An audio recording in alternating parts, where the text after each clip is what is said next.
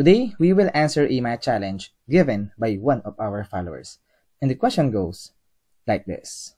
Given this equation, x squared y plus y squared z equals 15, y squared z plus x z squared equals 25, and x z squared plus x squared y equals 30, then the goal in this question is to find the value, the numerical value, the product of x, y, and z.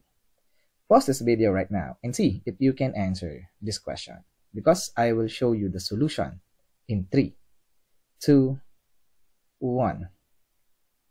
So given these 3 equations, the goal is to find the product of x, y, z. Now, to start our solution, notice, given these 3 equations, we have 2 terms consisting of x squared y. We also have 2 terms consisting of y squared z, and 2 terms consisting of x z squared. So our first step to answer this kind of question is, what we're going to do is to add these 3 equations, because if we do that, we have 2 times the quantity x squared y plus y squared z plus x z squared equals 15 plus 25 plus 30. This is just 70.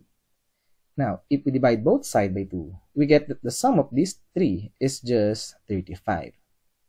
Now, from here, let's focus on this result, because if we use the first equation, because we know x squared y plus y squared z, this is just 15. So these 2 terms simply equal to 15. So it means our equation becomes 15 plus xz squared equals 35. Now we get the value of xz squared by subtracting both sides by 15, and xz squared simply equal to 20. Now from here, let's set aside this result.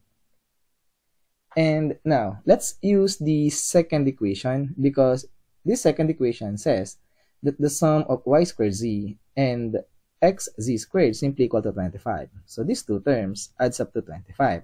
So we have x squared y plus 25 equals 35. Subtracting both sides by 25, we have x squared y simply equal to 10. Again, let's set aside this result. And finally, let's use the third equation, and it says that the sum of xz squared plus x squared y simply equal to 30.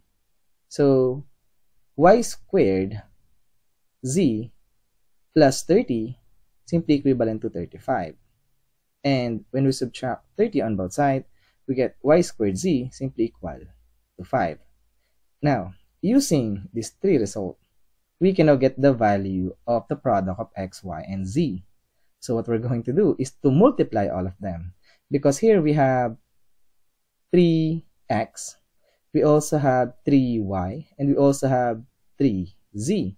So the product of the left-hand side simply equivalent to x, y, z raised to the power of 3. And on the right-hand side, 20 times 10 times 5, this will give us 1,000.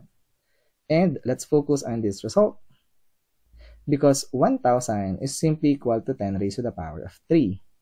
Now, if we get cube root on both sides, this raised to the power of 3 is gone. Therefore, we can say that the product of x, y, and z simply equal to 10. And this is our answer to this question.